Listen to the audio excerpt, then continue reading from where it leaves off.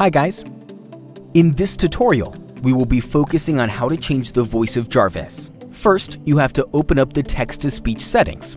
I will search for it using the Start menu. This drop-down list has all the voices you have installed on your computer. As you can see, my current text-to-speech voice is set to Microsoft David. You can change the voice by selecting another one using this drop-down list.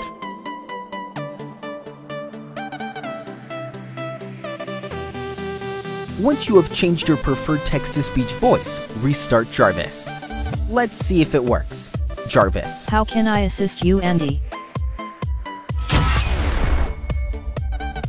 That's the end of this tutorial. Remember to like and subscribe for more videos and check out our other tutorials.